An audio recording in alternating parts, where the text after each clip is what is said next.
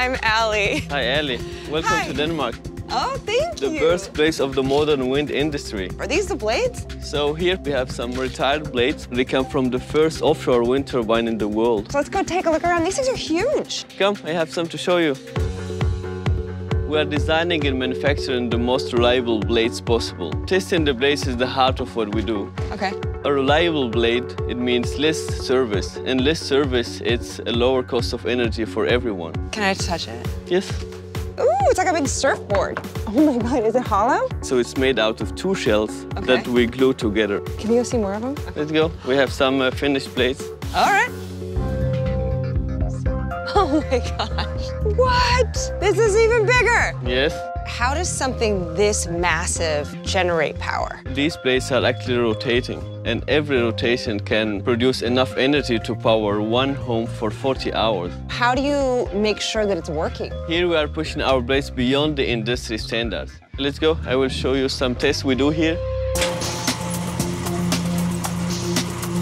So this is our blade testing facility. It's here we will do our dynamic testing. The purpose of this test is to simulate the lifetime of the blade. So how do you test that? Do they put weights on them and just bounce them? What do they do? Actually, we push the blade up and down without touching it. A normal dynamic test, it will be running 24 hours, 7 days a week, about 3 to 5 million cycles, where the blades go up and down for several months. Our blades are designed to withstand a typhoon that will happen once every 100 years. Is that all the testing that you have to do for these? Actually, there is one more test that I would like to show you. Whoa. Alie, this is Jordi. Hey, Alie. Hi. Nice to meet you. Same to you. So where are we? What is this? You're here in the wind tunnel facility of Alie Wind Power. We're actually the only blade manufacturer in the entire world that has their own wind tunnel facility. How fast does the wind go? The maximum speed is 380 kilometers an hour. Why do you have all this yarn taped? Actually, we prepared a test especially for you. So we have about 280 sensors you can see here on the surface. We do this to measure the performance of blade sections, and then we can calculate what the optimum blade should look like. So the sensors, where are they monitored? They are being sent to the control room. You can actually come and see. Oh, really? Yes. Oh, yeah, I want to see that. I want to see that.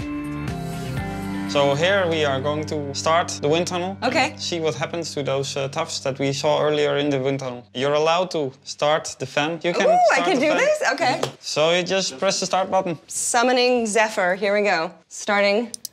So what is this test teaching you? What we are trying to do is making sure that the aerodynamic performance is as optimum as possible. So we capture as much as possible power out of a given turbine blade. All to make better blades. Yes. What are the tufts doing now? Because we're at race car speed. So we can see they are completely straight. Is that a good sign? That's a very good sign. It means that the flow is completely smooth over the profile that we're measuring. So more wind stays on the blade, more energy you can capture. Exactly. So now you have seen what the power of the wind is. Would you also like to feel it? Like go in the thing? Like go in the thing. Really? Yes. Okay, yes. Yeah, put me in, coach. Well, let's get you strapped in.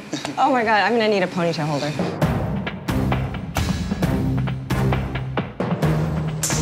Now we just need a safety signal if you want us to stop. Okay, so let's do this first stop. Good luck. All right. That is a final sounding click. Why did I say yes to this? Okay. A little breezy. Feel a breeze. Oh no. This is sitting in front of a fan. Oh my gosh. It's like sticking your head out of the window when going down the freeway. I'd never have to go skydiving again.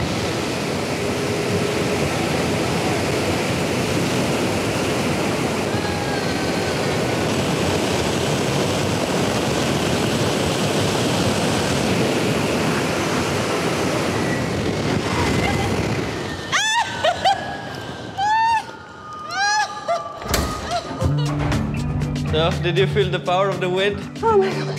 That was insane. Yes. How fast did I go? Well, it was 181. 181? 181. Seriously? Yes. Yeah, but 181 is really, really, really fast. I have a whole new respect for air.